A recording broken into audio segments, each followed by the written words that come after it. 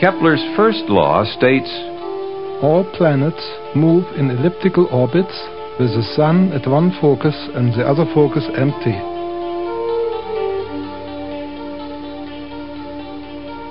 Applied to Earth satellites, the center of the Earth becomes one focus, with the other focus empty. For circular orbits, the two foci coincide.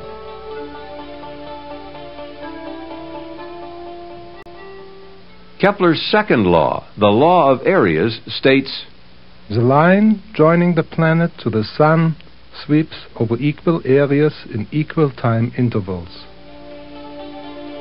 When a satellite orbits, the line joining it to the Earth sweeps over equal areas in equal periods of time. If areas 1, 2, and 3 are equal, times 1, 2, and 3 are also equal. Therefore, the speed of the satellite changes depending on its distance from the center of the Earth. Speed is greatest at the point in the orbit closest to the Earth, called perigee, and is slowest at the point farthest from the Earth, called apogee.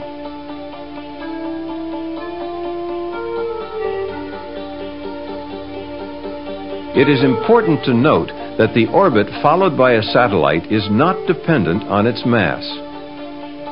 A large, heavy satellite could be in the same orbit with a small, light one, each sweeping out equal areas in equal periods of time. Kepler's third law, the law of periods, relates the time required for a planet to make one complete trip around the Sun to its mean distance from the Sun. For any planet, the square of its period of revolution is directly proportional to the cube of its mean distance from the Sun.